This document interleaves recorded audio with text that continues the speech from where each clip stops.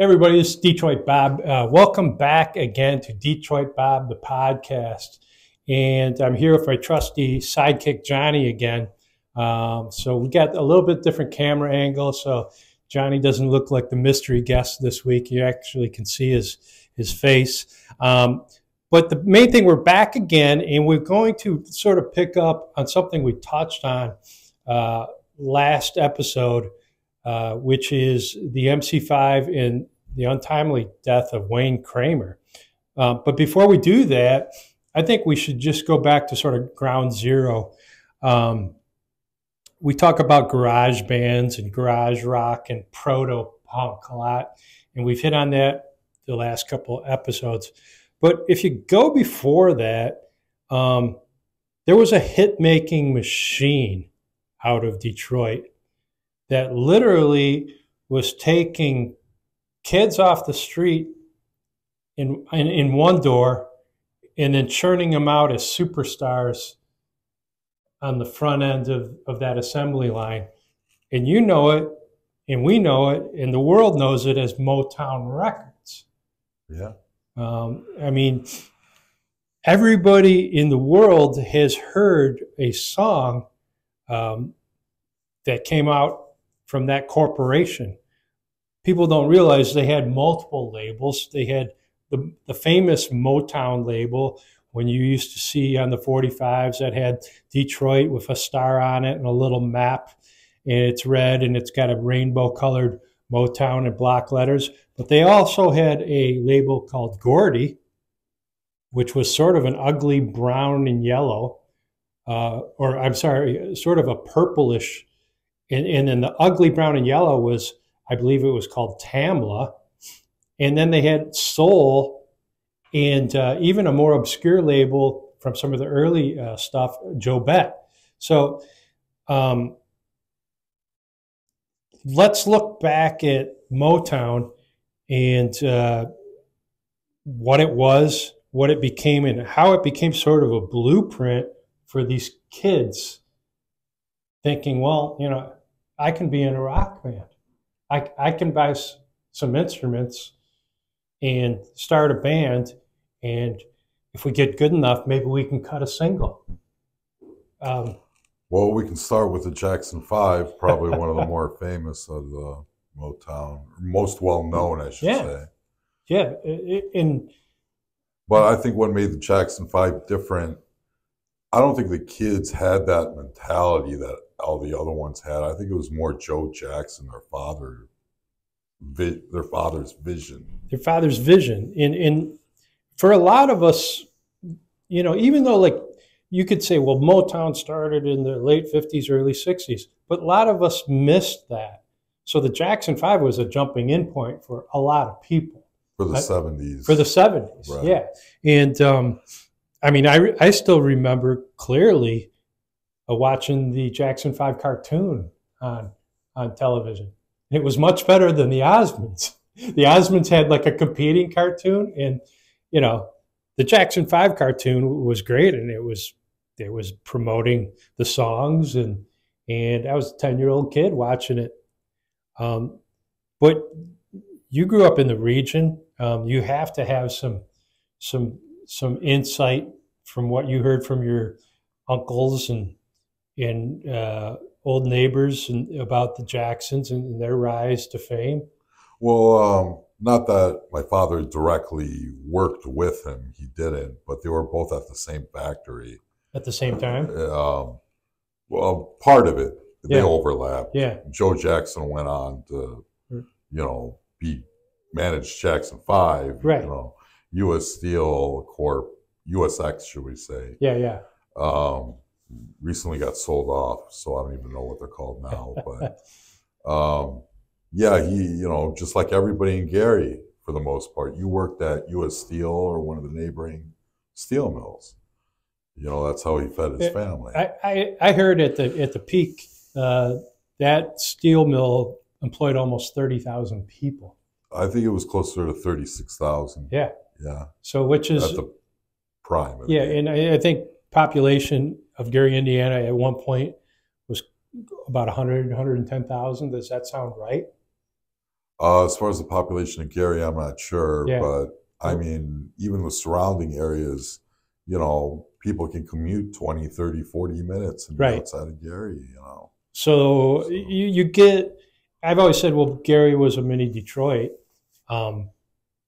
And I think when you look at what the melting pot that's created when you literally open a jobs center, if you will, a factory, whether it be the Rouge plant in Detroit, where Barry Gordy worked for Motown Records, U.S. Steel Corporation in Gary, Indiana, where Joe Jackson worked.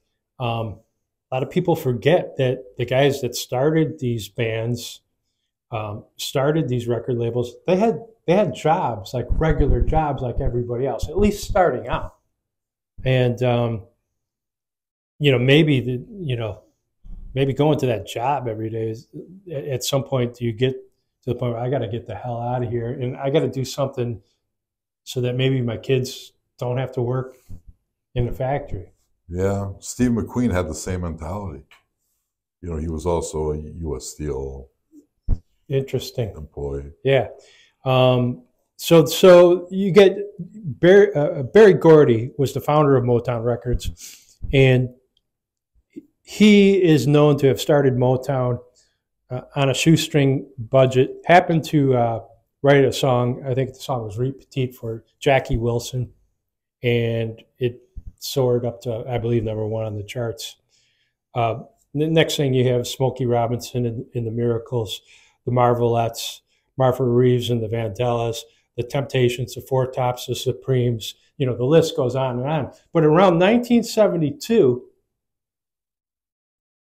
there's a 9-year-old kid and his brothers out of Gary, Indiana, and he's blown away. From what I've heard, he called Michael Jackson a mini James Brown with all the moves. He didn't want to sign him, but he couldn't pass on him. I mean, could you imagine seeing a 9-year-old Michael Jackson at that time, the leader of probably the biggest pop record label in the United States, is basically saying, I've never seen anything like this kid. And here he is, not the youngest son, but second to youngest son. Wasn't Randy younger than him? Remember, Randy came later, right? But Michael was, 9 years old with his older brothers, basically rounding up the Jackson 5. Okay, so any other stories on the Jacksons? There was a distant relative that had a diner downtown Gary. I tried to contact somebody because it was before my time. Right. I tried to contact somebody today to find out the name of the diner, but it's long been gone by decades. Right. But the story, I should say, that was passed down was they used to harmonize outside of the front of the diner, for people to give them loose change or tips, and the owner of the diner would give them sweets. Yeah, just literally busking, singing on the streets. Over the years of working in the region and talking to people over and over, everybody had a Jackson story. Oh yeah, they used to live down the street. What are they? They lived on 2600 Jackson Street, and the name of the family is the Jacksons. Right. So and everybody, I went to school with Michael's oldest sister, or I knew Jermaine, and just visually they were really cool. Norm and I talked about it in our DetroitBob podcast #2. He grew up in Gary, and his first concert when he was 5 years old, his dad took him to the Jackson 5. And fast forward, they were signed by Motown, and Barry Gordy formed a corporation. They called themselves either the company or the corporation, and their job was at that time to write songs for the Jacksons. They were the only group to have their first 4 songs hit #1. The first 4 songs out of the chute. Beatles didn't do that. Elvis didn't do that, but the Jacksons did. So Motown knew they had something special. and they assigned priority #1 to the Jacksons. And then going forward, Norman, I touched on this in episode 2, is you know, I knew all the songs. I listened to all the songs. At some point, yeah, they were a little bubblegum for me. You know what I mean? And I got more interested into what sort of spawned out of Motown is what we call garage rock, and what you would probably call proto-punk of the mid-'60s. And the scene changed and the sound changed. And fast forward to a band we mentioned earlier, the MC5, also coming out of Detroit, but a much, much different vibe, a different energy, a different level of. I don't think Motown would have touched that band with a 10-foot pole. They did not fit what Motown was looking for. Your thoughts on that band and where they came from? Well, I mean, especially for the time, the political awareness that was attached to that band, whether it was something that was influenced solely by certain band members or was just the time influencing them. Mm-hmm. Either way, you know, it's just, you know, you would never hear anybody out of Motown, you know, talk about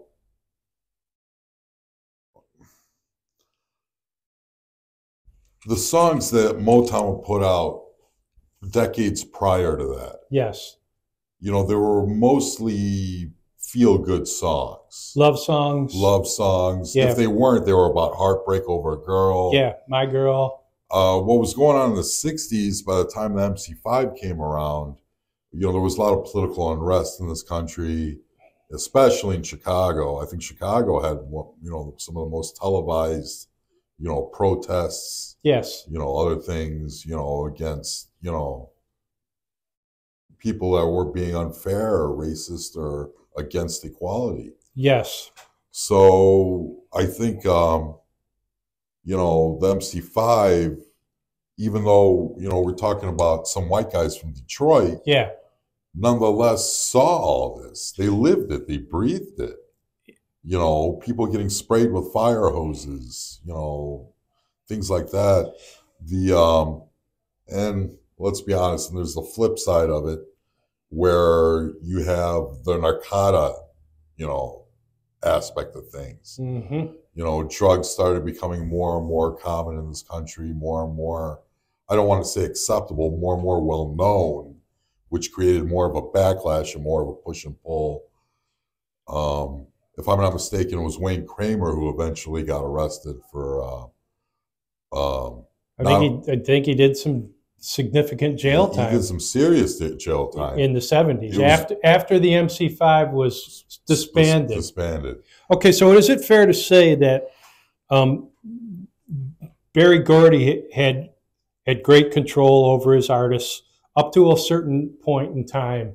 Because you got to remember later on in the 70s, and maybe this is Motown reflecting what they're hearing the MC5 do. There was, you know, What's Going On by Marvin Gaye, Ball of Confusion by the Temptations, Papa Was a Rolling Stone. These were songs that were questioning, you know, societal norms, questioning the Vietnam War, and talking about drugs, you know, Psychedelic Shack. And questioning authority, and all of that. So I think MC5 was encouraged to be rebellious. They had a free reign. I know their manager, John Sinclair, was I would call him a 60s radical. I mean, I don't think anybody's going to disagree with me. I read the book called Guitar Army. He was famously arrested for having 2 marijuana cigarettes, joints on him. They threw him in jail. Eventually, he ended up in the program at Woodstock and became a counterculture revolutionary hero. And he was the manager of the MC5. And so this is all happening in Detroit. You have the sweet sounds of, Motown was billed as the sound of young America. But just down the street, you have guys experimenting with drugs, just radically tearing up, not maybe literally the stage, but tearing it up sonically and musically, and looking like they used to say about the Rolling Stones, the kid that you don't want to bring home for dinner. All 5 of them. Well, not to spin off to the British invasion, but yeah. The Stones' whole thing were to be the anti-Beatles. Yes. I mean, the Beatles were more presentable. Right. They weren't... These guys, right? Yeah. And this is probably 64, 65. And the mop top haircuts are still cute. That's what I was going to say. They're all wearing blazers, Not by the way. to contradict it, the but... suits, right? Because a lot of the prior generation even didn't like the Beatles haircuts. They thought their hair was too long. Well, in my neighborhood, you were either a Stones fan or a Beatles fan. And I was a Stones fan all the way. Maybe second would have been the Who, if I'm going to pick British invasion bands. The Beatles I really didn't get into till actually after I got out of college. I just started listening to their stuff sort of on an academic type level and breaking it down song by song, album, once they were all on CD, because it was just so easy. Okay, so you have this incubator, this hit factory, Hitsville, USA, Motown, that literally, I think it tells people, anybody, black or white, you can have a hit record on the radio and you can become a star. But it doesn't happen for the MC5. They get their debut album out, and excuse us if this is repeating, but on the death of their, I guess Wayne would be their lead guitarist, they release their hit album, their debut album, and they put the uncensored version of Kick Out the Jams, MFer. Plural, MFers. And it lands in the stores, in the department stores, and Hudson's, which was a major record store in Detroit, refuses to carry it. So then it goes like wildfire all over the United States. They literally were blackballed, banned. Well, if I know the story correctly, Hudson's actually put it out in their it was out lobby. For a little while, and then once the FBI got involved and enough noise got involved, they literally just pulled them off the shelves and threw them away. Okay, yeah. So those are probably very collectible, right? Not as much as the Butcher Block by the Beatles. But okay, so are they a band that is only going to be appreciated once all the members are dead and everybody goes back and rediscovers them? Because I feel that that's happening right now. I think the only original member is Dennis Thompson, who is the drummer. They're all passed away. Wayne Kramer, if you look up his obit, he died last week or the week before, was the lead guitarist. Are they only going to be, are they like a Van Gogh, like a crazy painter that everybody thought he was nuts, and then years later he becomes famous because they get him? Is that what we're looking at? I don't know. I mean, I always thought they got recognition, especially since I've been alive. Yeah. I mean, growing up in the 90s with bands that touch on more political subjects like Rage Against the Machine. Okay. They've always given them credit in the press, interviews, things of that nature. So you're of the opinion the Go-Go's should have been in the Rock and Roll Hall of Fame before the MC5. Oh. I didn't see that coming. Do you know what I'm trying to say? I know what you're saying. Okay. I mean, but not to slam on anybody or disrespect anybody. Right. I believe a great song is a great song. I'm just not educated enough on the Go-Go's. Vacation. We Got the Beat. Well, I know all the radio hits. Right. But did they have one album? Did they have two? Did they have five? I was going to say they had at least 5 albums. Did they? And then the lead singer, Belinda Carlisle, she had a fairly decent solo career. Yeah. Okay, so I'm going to go on the side of the MC5. I think even once the drummer dies, will get into the Hall of Fame. I predicted it here. And they will be looked at as sort of a revolutionary protest band that questioned the norms of society. And with that sentiment being so big and so powerful in our culture right now, they will be looked at. History will treat them kindly, a lot better than Hudson's did on the release of the new album. Well, I'm kind of curious. I mean, have you seen the clip of the set? I think it's in 1970 at Wayne State University. Wayne Kramer's like doing a one-footed shuffle sideways on the stage. He looks like James Brown, and you're looking at this clip. It's out there. I'm like, is this sped up? Like, did they mess with the speed? No, they're playing real time, and they are literally just almost just not intentionally destroying it, just destroying their instruments just by playing them. No, I honestly, I don't recall seeing that one. Okay, look it up. Yeah. Wayne State University, it's a side view. It's shot side stage. No frills, all plugged in equipment, no backdrops. The crowd is just staring at them like they're looking at a freak show. But the energy level, Ramblin' Rose, Wayne Kramer on lead vocal. Look up that clip. It's all over the internet now. And we looked it up at a little, I looked it up for some show prep, and I'm like, wow.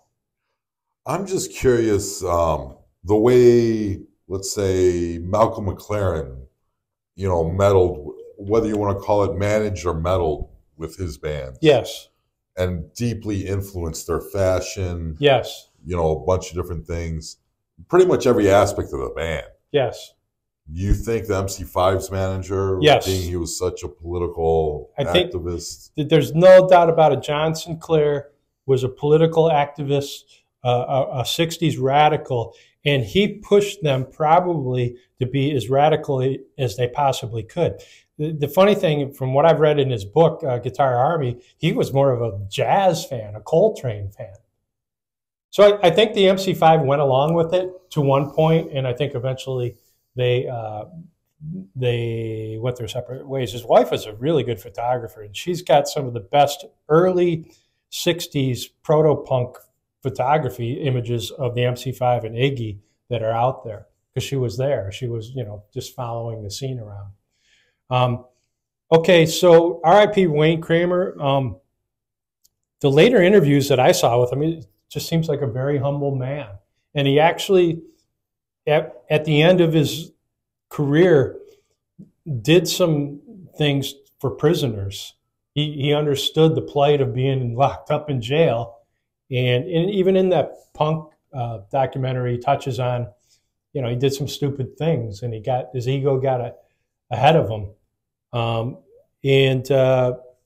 From what I hear, they got a new album coming out. Bob Ezrin, I think, is a big, he did a lot of Alice Cooper stuff, has a MC5 album in the can. It was supposed to be out a couple of years ago. It is going to be released, featuring Wayne Kramer. And I think even they got the original drummer out for a couple of the tracks.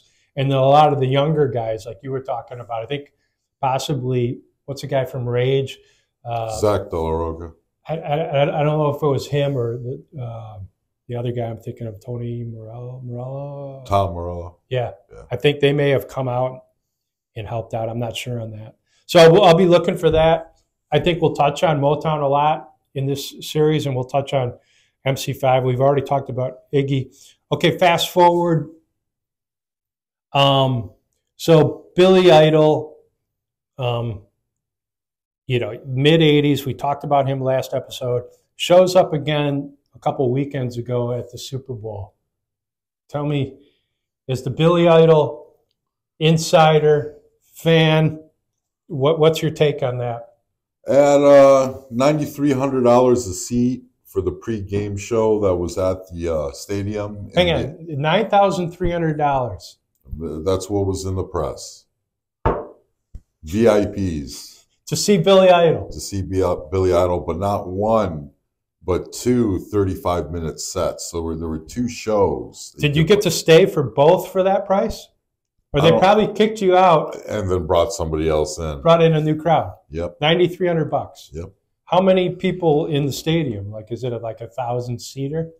The articles I read, and I read at least 3, if not 4, they didn't specify how big the VIP venue really is in the Las Vegas Stadium. I'm sure they got more than one. Yeah. I'm sure they have one that fits a few hundred people. I'm sure they got one that fits a couple thousand. I saw one little, I didn't watch the Super Bowl preview, but I saw one little clip. He actually looked pretty good.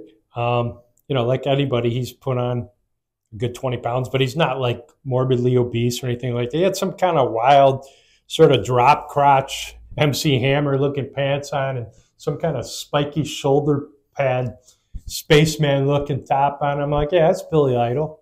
Now, did he had Steve Stevens with him for these gigs? Do you know? Oh yeah, it's his band. It's his band. It's his band. He's had the same band for quite some time. They're really, I can't even, extremely talented musicians. You know, like I said, when I saw him in, I think it was '84. I think I paid $30 at the time. The lead guitarist blew me away. That guy's incredible. He went on, didn't he, do Top Gun, the lead soundtrack? Steve Stevens, the title track of the lead of the soundtrack he did. You know, at the climax of the movie. Yeah, he actually won a Grammy for that. Yeah. So, so all these punk bands come around, and then whenever you hear them interviewed, they say, "Well, yeah, Iggy Pop and MC5." So they cite these Detroit bands as their influences. And that's what cracks me up, because I keep saying, yeah, all roads go back to Detroit. I'm a little biased, right? But then you're agreeing with me on 80% of this. Okay, so Billy Idol, are they, once again, are they grooming him for the Rock and Roll Hall of Fame? I'm actually disappointed, you know, he's not in it already. Right. You know? He should be in it. I mean, his first solo album dropped around 81, 82. Okay. And there are people that have come out, put out a record after that point, and they're in there, or at least been nominated several times. Okay, let's try a little test. And between the two of us, we should be able to come up with 10 Billy Idol songs off the top of our heads. You start. Just give me one. We'll go back and forth. Do we want to do cover? Do we count covers? Because he's had a few covers. Yeah, if they were a hit. Yeah. Okay. The obvious Money Money. Okay. I'm going to go back. Sean Bell's cover. I'm going to go back to White Wedding. More recent years, Kings and Queens of the Underground. Interesting. Now that's obscure. I'm going to go back. Hot in the City. It was a cover, I think, of a Nick Gilder song, but it was a Billy Idol hit. It was a hit. I think before the other one I just mentioned. Go ahead, you're next. Sweet 16. Okay. I'm going to say Blue Highway, a little deeper cut off of Rebel Yell. His most recent radio play, second to the last EP, Bitter Taste. Okay. That was kind of his big re-comeback. Not that it's his first comeback into the mainstream, but it's, yeah. You are hardcore, because I'm going to go back to more of his mainstreams. Eyes Without a Face. Cage. Okay. Catch My Fall. Do you remember that one? Well, that's actually one of my favorite ones. I love that song. Yeah, it's a great song. Okay, you're next. Did we say Dancing with Myself yet? No. No, there you go. It's probably his most well-known song. How about Rock the Cradle of Love? In my opinion, his best music video ever. Yeah. Do you remember that video? Yeah, I thought he stepped into the corny a little bit on that. I don't remember why, or I don't remember the details. Okay, I'm probably much tapped out there. Go ahead. Oh, am I still going? Yeah, Um, you tapped out too. no, I mean, I just don't know which one. I'm trying to remember what we already said. Oh, I got another one. We can do Can't Break Me Down. All right, how about just the song Rebel Yell? There's the album, but the song was huge too. Yeah. Okay, so here's the experiment. I say if two guys sitting in a coffee shop could come up with a dozen, 14, if we kept going, we could probably get it up to 20. Yeah. He's in. Okay, let's try this. Go-go songs. I gave you two earlier. I'll do one. Vacation. Our Lips Are Sealed.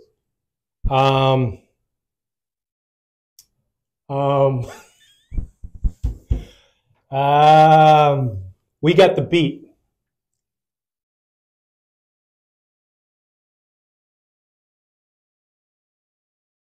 See what I mean? I almost yelled out a Bengals song, and I don't want to offend anybody. So I don't get me wrong. I love the Go-Go's, and I'm happy for their success. So Billy Idol's in, but we could do MC5. I can only tell you 2 or 3 songs. It's not like I sat down and listened to MC5 albums. It just didn't. I didn't understand it, and even when I got their greatest hits on CD, I was like, okay. It was like a angry thrashing. I probably will go back and give it a good listen after the show, maybe even. Okay, let's move on. So we talked on Motown, sort of setting the stage for, hey man, in Smokey Robinson yesterday's birthday, he's 84 years old. Berry Gordy's still alive, 94 years old. Okay, so they sort of set the template that anybody could be a star. I mean, in the United States, we knew that. There was Elvis, but Elvis was sort of like a one-man controlled, Colonel Tom that, Motown showed we can take anybody and put them through this Hitsville, USA star creator, and they really, really proved it. And then we went on to the MC5, which I claim they're going to be in the Hall of Fame, and they will be remembered very, very kindly with history for some of the things they did and said, and some of the things they didn't do and should have done, and maybe they should be stars. Billy Idol, I think, is doing a great job of his career right now. There's an unplugged clip out with him and Steve Stevens on the internet. He did a whole leg of the tour like that. Yeah. Not recently, but a few years ago. The sound was perfect, and it was very, very well done. So props to him. And then we move on to some of the other stuff that we did in the show prep. We're talking about record collecting, and I threw this out at our show prep meeting, and I said, what about Taylor Swift? I have no comment. There is an army of 16, 14, 15, 16-year-old Swifties I don't want after me. Okay. I did some research on this, and my niche, whatever. My niche is 45. So I looked up her 45s on Discogs, and she only had 3 official ones. There's like 4 or 5 bootleg ones. One of them was going for $500. So I'm pretty sure when that first came out, it wasn't retail $500. So what the heck is going on? Someone said she's a billionaire, and that I did some reading, people are buying her vinyl and they don't even own turntables. They don't open it. They just collect the vinyl. I mean, give me your armchair guess. What is going on? Is this like a female Elvis? Is that what it is? That's one way to put it. I mean, I mean, even let's be honest, even Madonna, people didn't, unless they were specifically her personal items. Yeah. Like I've seen TV shows where they try and sell her old journal, Yeah. things. We're not talking about that. We're talking about just mass-produced records, tapes, CDs. Correct. And I'm probably on my, I've got DetroitBob, Vinyl Rock Mine on Twitter. You could look that up. I'm probably subscriber to, thousands of other sites that deal with vinyl. But then there's this rabbit hole where you have Taylor Swift vinyl that they are all... Don't get me wrong. I've seen it everywhere. You walk into Target, she's got her own gondola, with her photo there. Right. You go to independent record stores that normally don't touch, a lot of pop music, but nonetheless, they have her albums there. Can you tell me one of her songs?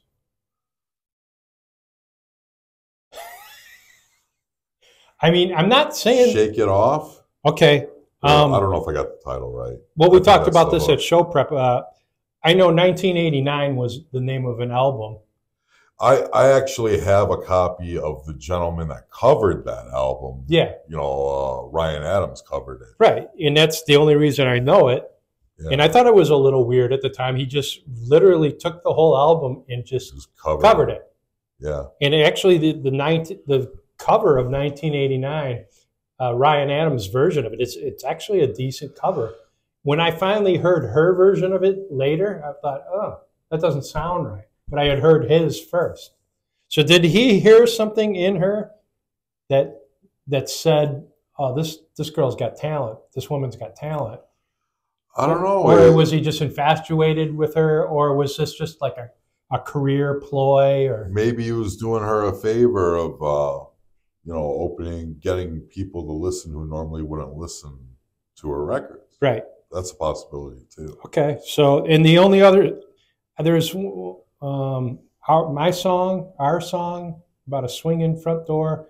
My daughter used to listen to it when she was a teenager in high school, and it was on one of her mixtapes. So those are the only two that I know. But that being said, guilty of calling my record store and said, "Hey, you know what? Save me a copy of the new album." And from a collector's standpoint, I sort of feel that I should probably buy it. I would be more interested in something she put out on a 7-inch, and just from a collector's standpoint, okay, you're going to buy that for $20 and it'll be worth $500. I mean, that would be sort of collectible, wouldn't it? Yeah. Yeah. Okay. So I don't feel so bad now. Now that we've talked this out, I'm feeling a lot better. Okay, so we covered just about everything we wanted to cover. I got some decent records today. This guy here, he doesn't have his name, but it's called Trusty Spot. It's here in the region, north side of town, and this probably shows up a little bit better. It was very helpful. The first thrift store that we stopped at didn't have any records. They only had clothing, so we didn't even go in. The second thrift store only had 145, and I bought it for 25 cents by some unknown artist. The third store we went to was this place called Trusty Spot Records and Tees. And this guy, he had a nice section up front, and then he said, oh, I got some old stuff in the back. And I love that because he goes, it hasn't even been sorted. So I started digging through it, and I got the Beatles in a picture sleeve. Started seeing some prints on purple vinyl. Some more prints, When Doves Cry. ZZ Top Legs, everybody remembers this, the video. I don't think I have the picture sleeve. It's pretty beat up, but very cool.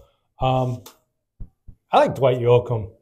He was big in the 80s, and he started to come back with that sort of Bakersfield sound. This is a great song, Guitars, Cadillacs.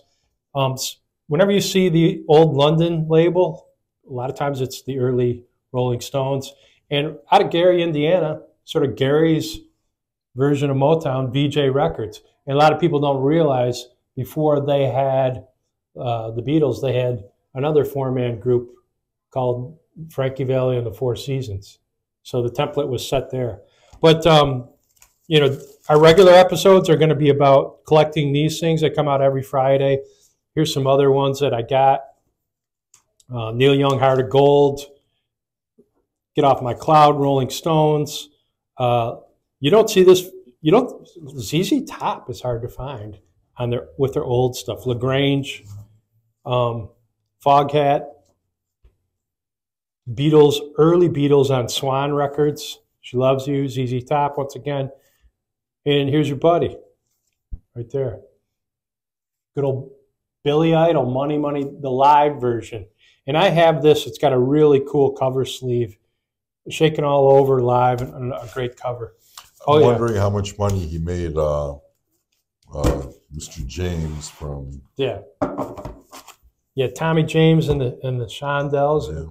He was probably just sitting back and collecting the paycheck because they have to pay royalties, right? Isn't that how it works? That's how it works. You know, so I don't know the exact split, but the writer of the song gets a piece of the action, and the performer of the song gets a piece of the action. I think it's a 50-50 split, isn't it? Oh, that's not necessarily the case always. Okay. You know, depending on contracts, whether they had permission to cover it, there's a lot of variables. Yeah. When I was talking about Motown, I heard Barry Gordy speak on that, where the Beatles, I think it was on With the Beatles, they called Barry and said, we're ready to release our next Beatles album in the U.S. And it's got 3 Motown songs on it. And Barry Gordy said, well, the going rate was like 2 cents per album royalty. And the English company, and I'm not sure which one it was, but the Beatles' interests in England said, instead of the 2 cents, we would like to pay you only 1.5. And Barry Gordy said, no way, no way. And they said, fine, you've got till 12 noon tomorrow or whatever to call me back. We're not bending. And Barry Gordy sat on it, sat on it, sat on it, sat on it, sat on it. And at 2 minutes to 12 noon, he called them up. He said, okay, 1.5 cents instead of the usual 2. And then he said, later, he found out that the album had already been mastered, printed, sealed, and shipped. So there was no way they were going to pull those songs, but he didn't know that. But he said also he learned a valuable lesson. It's a part of something is better than 100% of nothing. So he said he learned a valuable lesson. And I think the Beatles did very well, and Motown did very well financially on that little deal. So lesson learned. Okay, anything else you want to add to today's discussion? We brought up the Billy Idol band. Billy Idol's other guitar player, Billy Morrison, has a solo record coming out. Interesting. The video actually drops today on the 20th. Today is the 20th, is it not? Okay. So would he be, does he currently travel and play with Billy still? Oh, yeah. Okay. Yeah, he's been part of that band for quite some time. So he would be the backup or rhythm guitarist that holds things together while Steve Stevens does all the... I think they've gotten to the point where it's, I mean, not to call it a flat-out Keith Richards, Ronnie Wood combo, but right. they can play off each other at any point in time. Interesting. Yeah, I'll have to check that out. Okay, so upcoming episodes, you guys let us know in the notes what do you want us to talk about. Between Johnny and I, we have everything covered from probably big band to, the latest punk, metal. You're pretty good on metal, aren't you? Depends what you classify as metal. Right. Because the the inaudible demonic lyrics I just haven't gotten into. Well, I think we're going to get into the second half of that punk series where, all of a sudden, the hardcore punk where it was like the early Black Flag where there was no melody anymore. I think I like what emerged out of that, which was like your Offspring and your Green Day and some of that stuff. It became very cool to listen to. So I think we should touch on that too. Green Day, you might say, well, that's not punk. I go, definitely got some punk roots in there. Well, I mean, that was what they were known as, especially when they started out. Yeah. How about Offspring? Offspring, I can only name so many albums. I wasn't the biggest Offspring fan. Yeah. But, I got to give them street cred. Right. I mean. They sold a lot of albums. Well, one guy say he was a janitor, and then they had to. It was like, you got to give up your janitor job. And I know the famous one is the singer because he's like a genius. Right. He's got an IQ of like a bazillion or whatever. He's like a PhD in like some kind of advanced science. Even Noodles, the guitar player, I mean, he's a pretty sharp cat himself. Yeah. You can tell the way he carries himself. Was that the one they interviewed in the punk? Yeah, and he was the janitor. Yeah. So that was very cool. Okay, so we'll move on. We'll do another episode in about 3 weeks. Remember, these episodes drop sort of randomly, but every 3 to 4 weeks. And this is Detroit Bob, the podcast. By default, it'll probably be Johnny and I. The regular episodes are Rock Mine, and those drop every Friday. I try to get them out by noon, and that's really where I zero in on finding 45s. This is culture, music, and we open it up quite a bit to anything we see fit. And I know we've got a trip coming up. Johnny and I are going to Indy, and we're going to see Adamant and English Beats warming up. And then we're going to try to hit 3 record stores in the afternoon before the show, and that will probably be an episode. Indianapolis is interesting. It sort of sits in the middle of the Midwest, and a lot of record pressing plants. Where there's Richmond, Indiana. There's Terre Haute, Indiana. RCA Records, I believe, was based out of Indianapolis. So a lot of these 45s, you see a little I stamped in the margin. That was Indianapolis, RCA Records territory.